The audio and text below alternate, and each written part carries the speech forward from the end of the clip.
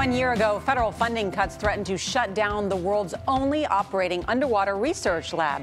It sits in the Florida Keys National Marine Sanctuary, but the man-made habitat is enjoying a rebirth thanks to support from a new university sponsor. And Elaine Quijano takes the plunge for a look inside. About 5 miles off the coast of Key Largo sits Aquarius Reef Base. To get there, we dove 63 feet below the ocean's surface and swam to the 43-foot-long laboratory run by Florida International University. Entering through an opening in the underbelly, we met one of the scientists who calls it home, marine biologist Mike Heithaus. What makes this experience so unique for scientists? Probably the most important thing we have here is the gift of time. Marine biologists usually have to squeeze their entire day into an hour and a half or a couple hours. So at Aquarius Reef Base, you may have 8 or 9 hours outside underwater experiencing the reef and collecting data.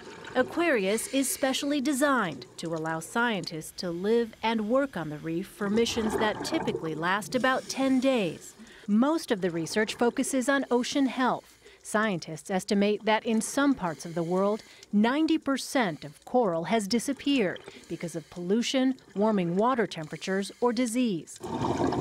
We watched biologist Darren Berkeypile capturing fish to test for bacteria and viruses. Viruses cause diseases in lots of different organisms, and we don't know how many coral diseases transfer from one coral to the next, and it could be that these coral-eating fishes are really important for moving diseases around.